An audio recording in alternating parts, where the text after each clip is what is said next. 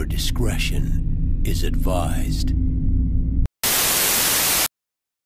After Donald Sterling got deposed like a shamed dictator, Steve Ballmer, the former CEO of Microsoft, where he started there in 1980 as the company's 30th employee, bought the team for an assload of money. He also really likes developers. Developers.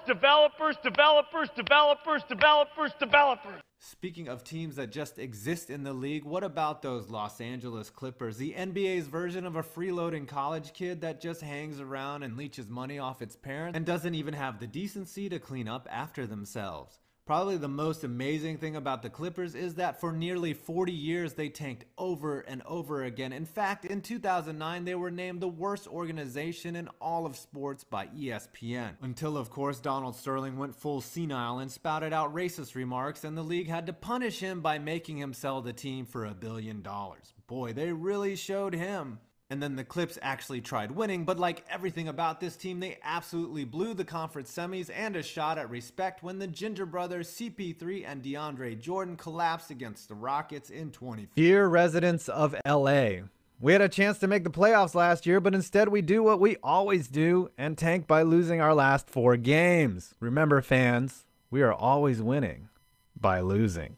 Signed, the LA Clippers. And for the absolutely worst NBA franchise ever, the Los Angeles Clippers. Have you ever had a job where it didn't seem to matter that you showed up hours late, sat and did nothing but hit the random button on Wikipedia all day, and left right at 5 p.m. wondering how much of your soul got crushed in your meaningless occupation that you also somehow never got fired from? That's the only way I can describe the Clippers, who are easily the shittiest franchise in all of the NBA and possibly in all of sports, as this team seemingly only existed as a tax write-off for a billionaire slumlord and is now owned by an overexcitable and obnoxious Microsoft billionaire.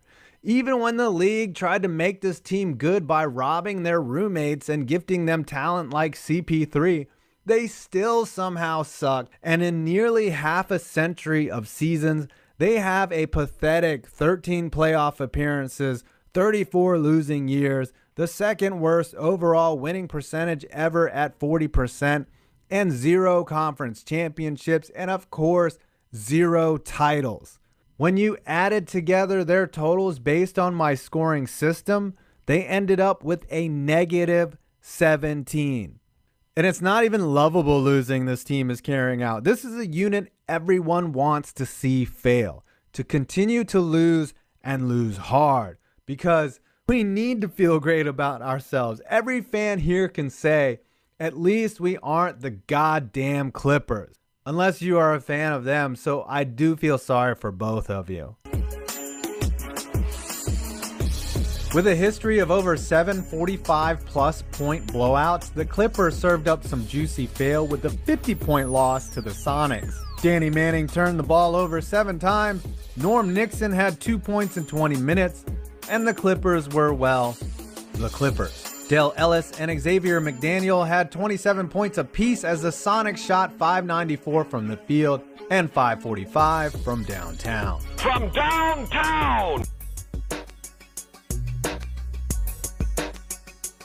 Apparently, Toucan Sam had an illegitimate bird baby, and it grew up to be one of the most hated mascots in the NBA, Chuck the Condor, immediately after he was unveiled in a ceremony that included a multi-billionaire dunking. The Twitter hate was swift and decisive. Poor Chuck, it's bad enough he works for the Clippers.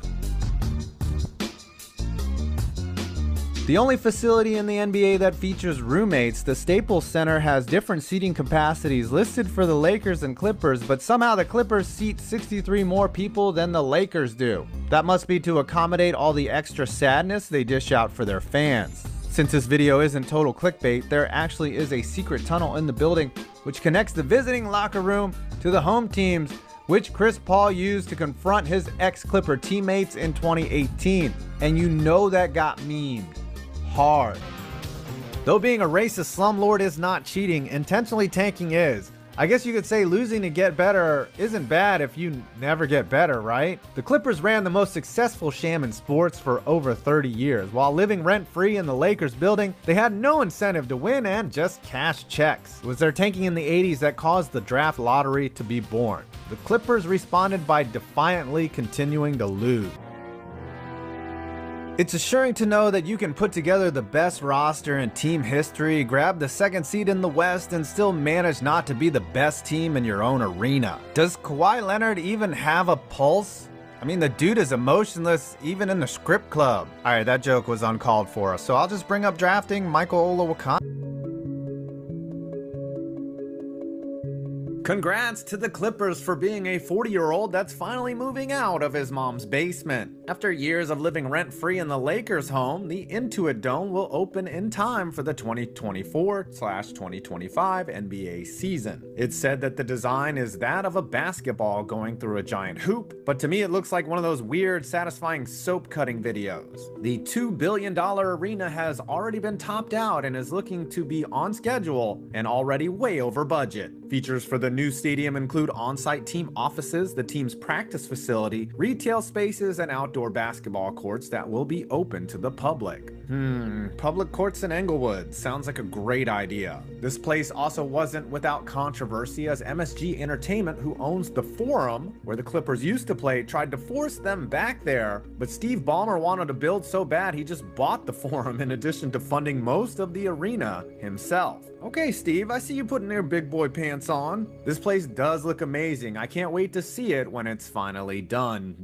Chuck the Condor, LA Clippers. I have no fucking idea what a condor bird that looks like Toucan Sam's gay cousin has to do with the Clippers, but actually the more I think about it, the stupidness of it all pretty much sums up the Clippers well. Rating 4 out of 10. Los Angeles Clippers, Chris Paul. I almost went with the underrated 1975 MVP Bob McAdoo here, but in the end I chose CP3 due to how he gave a terrible joke of a franchise real playoff expectations for the first time in decades. Sure, you can bring up how in his 6 seasons with the Clippers they never made a conference finals, but again, CP3 raised the standard to the point where not making the conference finals was seen as a disappointment. If not for some fluky shooting from Josh Smith and Corey Brewer, LA would have made it there in 2015. But nonetheless, Lob City was a fun brand of basketball to watch, and CP3 was the orchestrator. His Cliff Call commercials were kinda ass. Los Angeles Clippers, Michael Olowokandi. Olowokandi didn't start playing basketball until he was 18. He would go on to have one great year in college at a mid-major school, but everybody, especially the Clippers, who held the #1 pick in the year he was draft eligible, were enamored by his potential. There's that word again. In typical Clippers fashion, Olowokandi completely bombed and was a horrible player in his 5 years with LA. He never loved the game and was known to be lazy. But hey, he made almost $40 million in the league, so in the end, I guess he still won despite his incredible levels of incompetence. LA Clippers, blowing a 3-win lead in the 2020 Western Conference semifinals after getting Kawhi and Paul George that offseason. The 2020 Western Conference semifinals, which took place in the bubble, was supposed to be a formality for the inevitable Lakers-Clippers Western Conference Finals matchup, and it looked like we were right on track for that as the Clippers dominated to a 3-1 series lead. But not only did the Clippers blow a 3-1 lead in this series, they blew a 13-point lead late in the third quarter in Game 5, just one win away from going to their first ever conference finals at the time. They also were up big at halftime in Game 6 before combusting in the second half of that game, and also had a 7-point lead early in the second half of Game 7 before they completely crapped their pants. Paul George and Kawhi Leonard combined to shoot 2 for 18 in the second half of Game 7, and the Nuggets blew him out. Just another example of the Clippers clippering. Los Angeles Clippers, Robert Covington. This one's pretty easy. Covington played just 48 games with 0 starts and averaged 6 points per game this year, but he was the 6th highest paid player on the team, making over $12 million a year. Come playoff time, he didn't see any meaningful minutes either. So congrats to Robert on getting paid a lot of money for front row seats to Clippers meltdown. Los Angeles Clippers, Elton Brand, 2006. Not a lot of choices to be made here for a franchise that's made one conference finals appearance, so I had to go with Elton Brand in 2006. In my opinion, Brand is one of the most underrated players of all time. And I almost went with Kawhi Leonard, but he's played 3 postseasons with the Clippers and gotten hurt early in 2 of them, while the other resulted in a blown 3-win lead. So Brand got the nod in a postseason where he averaged 25 points, 10 rebounds, 4 assists, nearly 3 blocks on 55% shooting with great advanced stats, and falling just 1 game short of the conference finals. His best game was in Game 1 of the semifinals versus Phoenix. Even though Clippers lost, Brand put up 40 points on 18 of 22 shooting with 9 rebounds, 3 assists, and 4 blocks. Los Angeles Clippers, Michael Olowokandi. There have been a lot of terrible players to suit up for the Clippers, but I don't think any player has done more damage on the court to hinder the chances of the Clippers winning than Olowokandi. If Olowokandi had been a late first-round pick or a second-round pick as opposed to the first overall pick, there is absolutely zero way in hell he would have gotten as much opportunity as he did. He started 310 games for the Clippers in his 5-year stint there, never showing any sort of signs that he could become a good NBA player. The only thing that he was relatively decent at was blocking shots, which was a byproduct of him being 7 foot tall. Honestly, if you're over 7 feet tall and you don't shoot at least 45% from the field for your career, you should be arrested. Los Angeles Clippers, the biggest paper tigers in the NBA for the last decade. Lob City was one of the biggest failures ever, and so far the Kawhi Paul George era has been just as bad. LeBron's Lakers have gotten more hate over the last 3 years while winning a title than Kawhi's Clippers have gotten for not even making a finals. Kawhi has the knees of an 85-year-old man, and Paul George is the human version of the Atlanta Falcons.